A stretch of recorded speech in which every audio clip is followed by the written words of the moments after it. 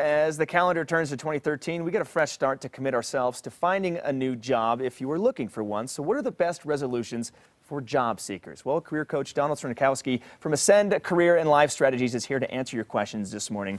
All right, Don, this one is big. We always talk about the New Year's resolution. Sometimes they're hard to keep, but when it comes to finding maybe a new job, what are some things you want to start with? Well, I think this is a great time of year, Nick, for job seekers to make those New Year's resolutions to definitely increase their chances in the job market. And number one is to have a plan. Don't wing it. The job market is much more competitive now than it was even 5 years ago. So some key components to a job seeker's plan should include a target list of companies that they want to work at, whether they're hiring or not, a target list of networking groups, associations, one-on-one contacts, definitely a plan for upgrading their skills, a 30-second introduction that communicates their job search goal, and then a daily to-do list to put all these action items together. Have a plan. And you want to have a plan. Having a plan, that's crucial for any New Year's resolution as well, in order to keep it, because that's what they say. When you have a New Year's resolution, if you're not committed to it, it's never going to happen. You have to have the commitment. You're just going to be disappointed in yourself.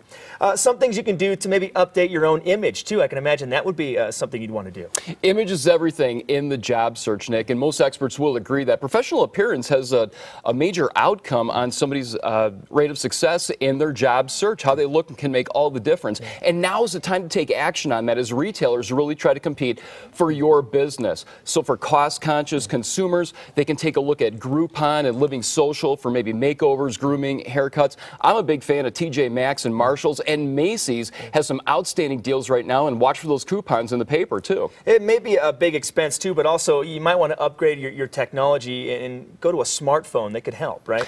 Employees right now, Nick, are required in many instances to be on call, so to speak, and they really should have a device where they can gain emails, check messages, utilize applications and websites when they're off the job. So it's very, very important. You also don't want to be showing up to a job interview with a circa 2000 cell phone and talking about your AOL and MySpace account. So technology is definitely everything. Yeah. And for those who are conducting a job search on the stealth, they can upload a resume to the smartphone, and the early bird catches the worm. So when you get that call from a recruiter or a networking contact, you have your smartphone, you can send off a resume immediately. And there's places you can keep your resume as well, social networking sites like LinkedIn, and you want to be involved with those as well?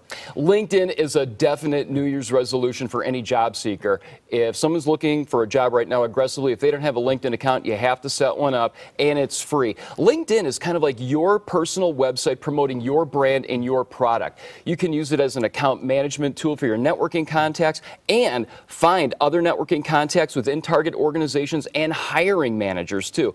Nick, I'm hearing more and more from some of our clients that they're, quote, being found on LinkedIn proactively by recruiters. So set up an account, keep it neat and clean, and utilize the tool. It's the power of networking, right? And it's the new age networking. And so how important is it to focus on networking when you're looking for a new job? One of the biggest faux pas I see as a career coach is that job seekers are still focused on searching major job boards. Facts are between 1% and 3% of all job seekers will get hired via using a major job board, but 80% of all jobs go unadvertised. So you need a plan for tapping into the hidden job market. Once again, utilizing LinkedIn and finding hiring managers, utilizing your networking contacts, and getting out there and networking. I mean, personally, one-on-one, not just over the computer. So once again, researching trade groups, associations, meetups, really making some time to get out there, meet people. That's how most people get hired, Nick. Imagining that happens, that'll help you, and when you go into your interview too, you're more comfortable when you sit down for that job you really want and need, right? Definitely. All right, Don, thanks for being here this morning. Thank you for having me. Great tips as always. You can find more information in the on-air section of our website at kdvr.com. Just click on the link to Ascend Career and Life Strategies.